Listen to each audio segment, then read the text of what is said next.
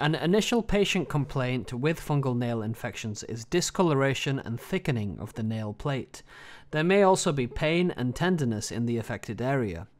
Patients may also have fungal infections elsewhere in the body, for example on the feet or on the scalp. We can classify fungal nail infections based on the type of infection or its appearance.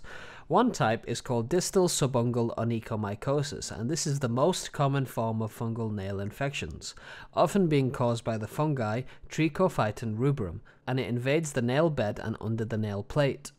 Another type is called Proximal Subungual Ecomycosis, which penetrates a newly formed nail plate through the proximal nail fold. This type of infection more commonly affects those with immune suppression. A third type is called White Superficial Ecomycosis, and this is where we have a white chalky appearance of the nail plate due to fungal invasion of the superficial or outer layers of the nail. The fourth type is called Candidal onychomycosis, where the Candida yeast species invades the nails. In mild cases, there may just be the appearance of white spots called leukonychia. However, in severe cases, there may be yellow-brown discoloration and swelling around the nail fold. Onycholysis may also occur in such cases where we have separation of the nail plate from the nail bed.